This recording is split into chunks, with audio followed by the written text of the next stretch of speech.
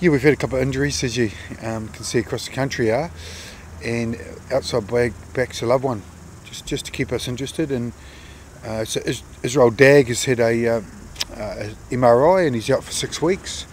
A little bit of a PCL injury and maybe tidy up on that cartilage just to get him back on the field within that 4 to 6 week mark. We've also had Seta Tamani Valu, who's had a hamstring injury and he's probably a 3 or 4 weeker, quite timely with our bye.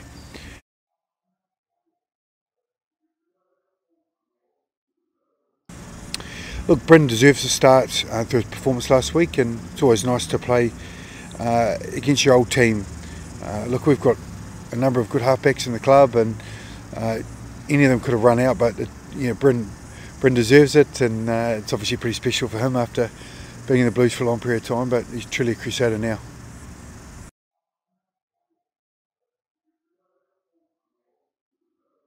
Yeah, look, Manasa gets his opportunity through a couple of injuries, but we've got a next man in policy, and he's a next man in. He's a great talent, young kid, really mature for his age, and he gets to take his uncle's jersey, number 14. So it's a pretty special occasion for him. And look, as a team, we're getting prepared so he can perform.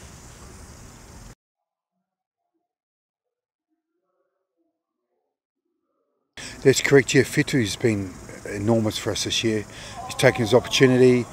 Look, you wouldn't think it's his first year in Super Rugby, and he's 26 years old. He's a late bloomer, but his effort and the money he has in his team is incredible. So it's another challenge for him to up against one of the world's best. And look, he's accepted every other challenge up to today, and he's a big part of our squad. So we're really excited for him, and I know his family are really proud of him, and he's got a great job so far, so he's preparing well.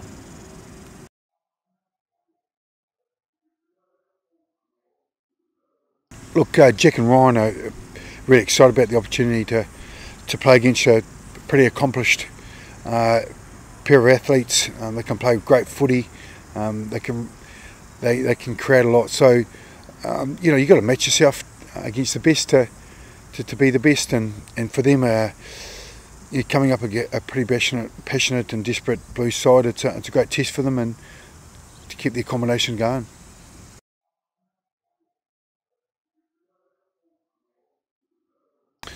Oh yeah, the Blues team always come down here on fire.